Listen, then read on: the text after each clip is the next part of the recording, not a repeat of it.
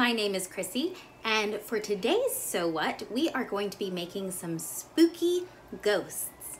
So it's a super easy project. I'm going to go over the supplies, the instructions, and by the end you'll have an amazingly spooky decoration to add to your Halloween decor. All right, let's go. So let's start off by going over the supplies you're going to need.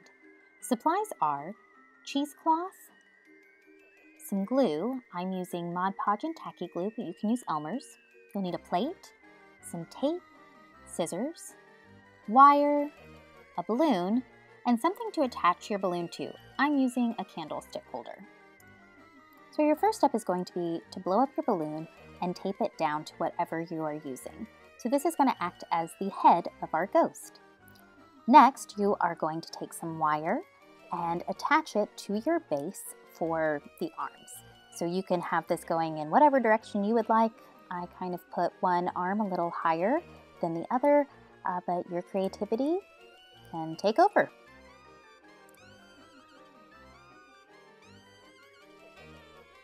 So next you're going to get your glue, and like I said, I'm using Mod Podge and Tacky glue, but you can also use Elmer's glue, or you could even use liquid starch.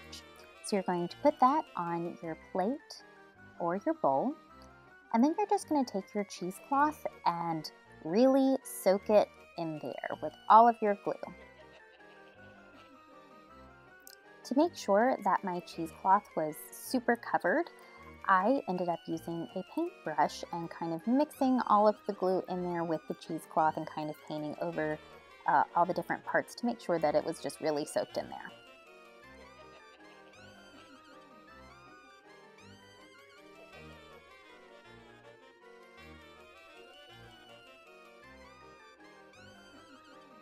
So once you know that your cheesecloth is super soaked in your glue, I went ahead and put down some parchment paper just to make sure I didn't make a mess on my tablecloth.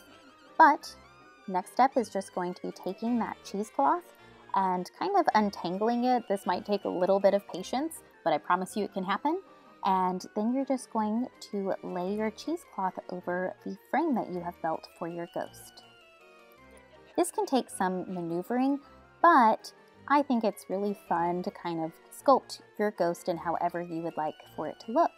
It's also okay if different parts of the cheesecloth overlap, because our ghost is probably old and probably has some folds in his ghostiness. Is that the equivalent of like ghost wrinkles? I don't know.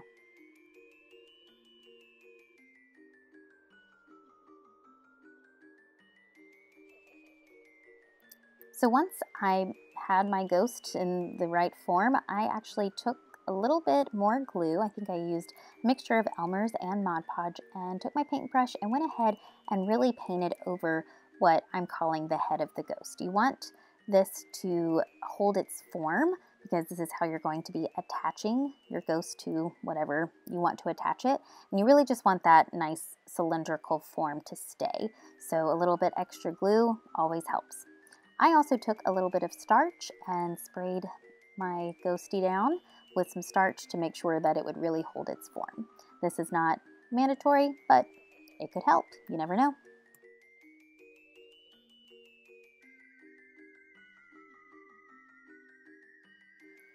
So once you have your ghost all layered with glue and in the form you want, now comes the part of patience where it's time to let it dry. So I actually set mine outside to dry in the sun. This helped it a little bit. What you can also do is grab a hairdryer and take your ghost to the beauty salon. That will also help the drying process. Once it's all dried, you can take it off of its form and go outside and hang it up. This is what mine looks like at the end. I'm pretty proud of it. If you wanted to make your decoration an indoor ghost, you could also put some fairy lights and have a nice little accent light for the Halloween spirit. So I hope you enjoy, and if you do this craft, please take a picture and share it with us on Facebook or Instagram. Thank you. Bye.